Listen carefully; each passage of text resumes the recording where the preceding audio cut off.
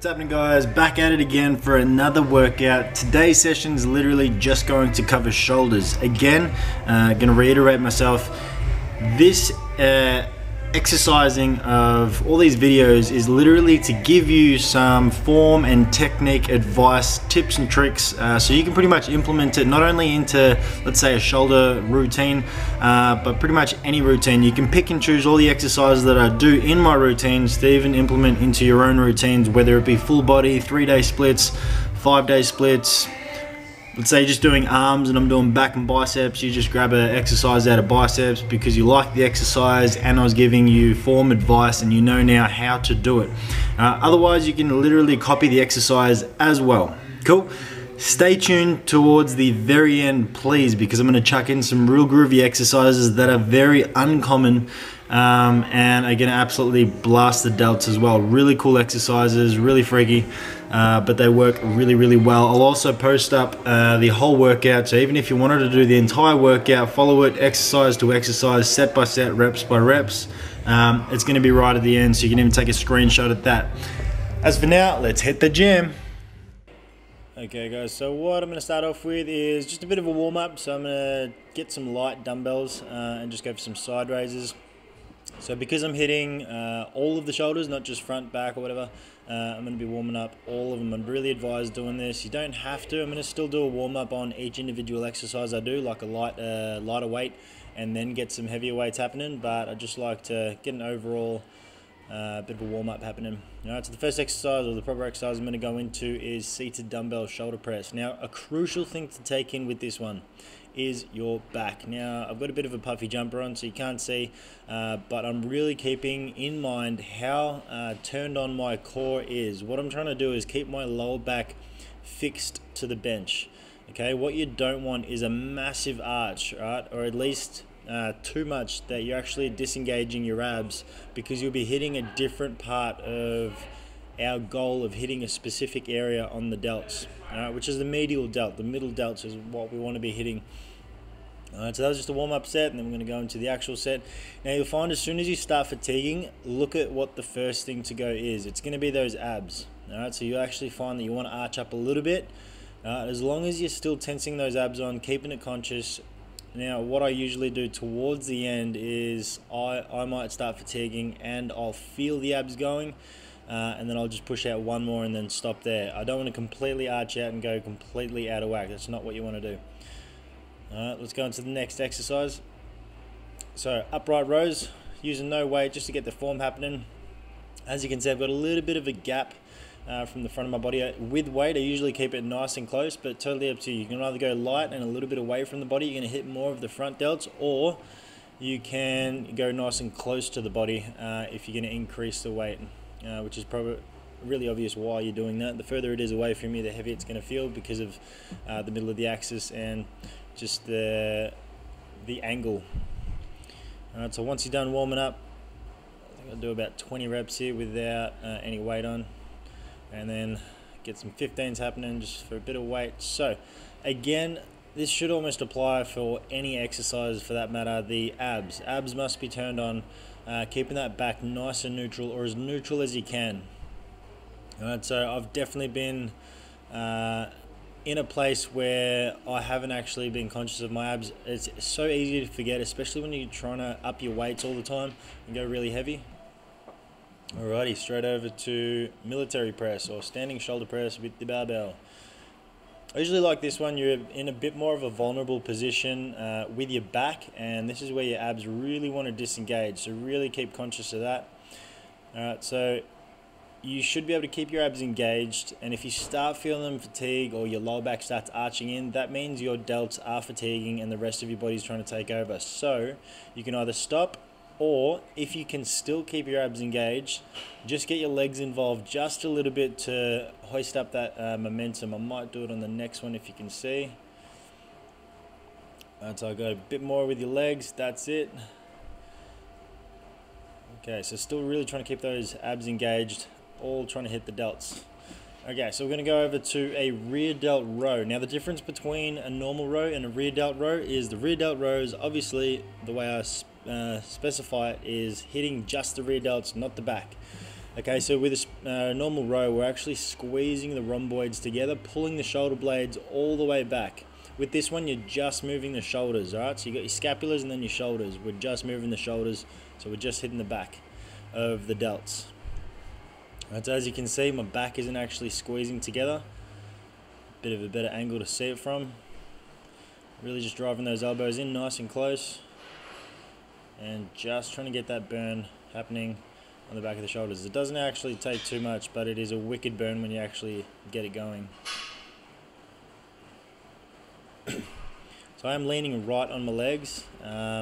You can do it standing up, but depending on how well you can keep everything engaged, my back's nice and straight with this one, so I can really just focus on the rear delts. So maybe if it's your first time, just try sitting down first, really get right over, so my chest is pretty much on my legs. Have a crack. Alrighty, going into an isolating lateral raise or side raises just with some dumbbells. Now the key with this one is really to keep that elbow up and the pinky side slightly angled up, not too much. All this is doing is just avoiding hitting too much of the front delt or the front of the shoulder. What we're aiming for usually is the medial delt or the middle of the shoulder. Alright, so you got 3 heads on the shoulder, we're hitting the middle one. Alright, now these are relatively light, so I chose to go light today just to hang them up a little more instead of going heavy and getting a bit more momentum to it. So I just did a little bit slower. I did get a bit more of a burn happening, which is good. So you can always alternate depending on whatever program you're on. Now we're going to standing dumbbell alternating front raises. So the key with this one is really trying to keep the shoulder that you're using back. Too often I see people swinging their shoulder into it, and what you're doing is you're actually disengaging or you're not squeezing as much necessarily. Alright, so if you can either imagine lying on a brick wall, or just you're against a brick wall, don't let your back leave and just moving your arms up. Best way to get that front squeeze happening. My shoulders are in a little bit of a pain at the moment, so again I chose to go light, just get that squeeze happening. And sometimes it's just good to go light anyway, just to make sure you actually find and engage all the muscle fibers in the muscle that you're actually trying to use. Really good way to increase strength, as weird as it sounds. You go lighter, squeeze the muscle more. So the way I like to look at it is you're not just using the muscle, you're actually feeling the muscle. This way you can engage a lot more muscle fibers, and then when it's time to go, when it's time to use the heavier weights, you're ready to go. Alrighty, now this is that groovy exercise I was talking about. You're literally just punching forward, alright, but not too fast because I don't want you to dislocate your shoulder. This is literally nice and slow. You're just squeezing the muscle by, it's like a different kind of front raise. We're actually hitting the front delt, alright, but we're actually moving in a different way. So we're going from almost still an activated point to the peak contraction as if it was a front raise. So nice and slow with this one. Please do not go too fast. If it's extremely light and you're just using it for boxing, then be my guest. But again, heavy weights at such a long distance away from your body can get quite hairy. As long as you got control. So what you can do is actually go straight out, and then you can actually start angling up if it's getting too heavy. So almost like a shoulder press. But this is more so an isolating exercise. So the tricep isn't engaging as much as if you were to go straight up. But you can use it if you start fatiguing, almost like a drop set, if you will. Really cool one, really uncommon, but because it's so different, you'll most likely feel it in your first set. Let me know how you go if you actually end up using this one. On to the next one, we're doing rear delt flies. So remember, that angle that I was talking about before, we're actually trying to hit the rear delts and not the back. So same principle applies. You're actually just going for those rear delts, squeezing just the delts, not the back. Alright, so you got your shoulders and your shoulder blades. We're not squeezing our shoulder blades back, but we're pulling our shoulders in the direction, making that fly. Just so you can see it from a different angle. Notice how my back's nice and straight. I'm not necessarily in a squat position, but I'm at least, I'm probably past 45 degrees here. Sometimes people with every rep, they actually start standing up, so just be wary of that. But knees just a little bit bent so I can get some flexibility back to actually keep my back in that position and just focus on those rear delts. As you can see, I'm swinging just a little bit, increasing momentum just so I can get those last few reps out. It's burning like crazy at the moment, but this is something you can do as long as that back's nice and straight and core's engaged. Alright, another freaky deaky one is our pretty much side extensions, quite similar to a lateral raise in terms of muscle activation. In terms of movement, completely different. But we're ending up at the same point as the peak contraction as a lateral raise, but we're starting out with dumbbells at our chest and our elbows up as if we were doing the side raise. Alright, so again, those elbows must be pointing up, and the finish position on each side, you want to get the same position again as that lateral raise. So pinky side up, elbows up. As you can see, I'm probably increasing the pace here. They are burning like crazy. A really cool one. Again, if you do increase the pace, just be wary.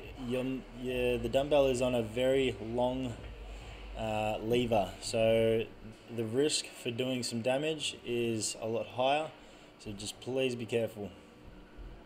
And even if it is just towards the end, I'd advise just starting out with a lower weight to make sure you can actually keep it controlled at the very start, and if you really have to increase the pace, just do it towards the end, not the entire workout, or the entire set should I say. And that's that one. Let me know how you go with that one.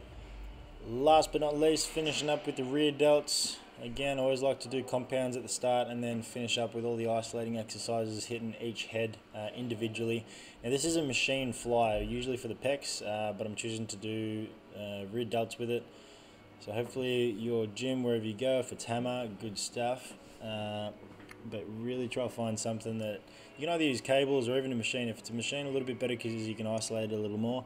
Again, remember that squeeze, same principle applies. We're not trying to squeeze the back, we're just trying to hit the back of the shoulders. So not moving the shoulder blades back, just the shoulders.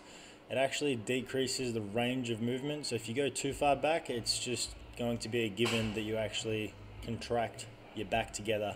That's just the nature of the exercise. So try not to go too far. It may mean even increasing the weight a little bit, but just to start out, just to see if you can actually get it burning, maybe do heaps of reps. As soon as you actually can feel it, it's pretty hard to lose. So as soon as you start activating it, it's pretty easy to keep. That is it for today, guys. Here is the workout if you want to follow it step by step, or you just wanted to know the name of it and how many sets, reps I was doing. But feel free to take a screenshot of that and implement it into your training week. Please let me know how you go, and if you got any questions, don't hesitate to ask. Enjoy, guys. I'll see you in the next video.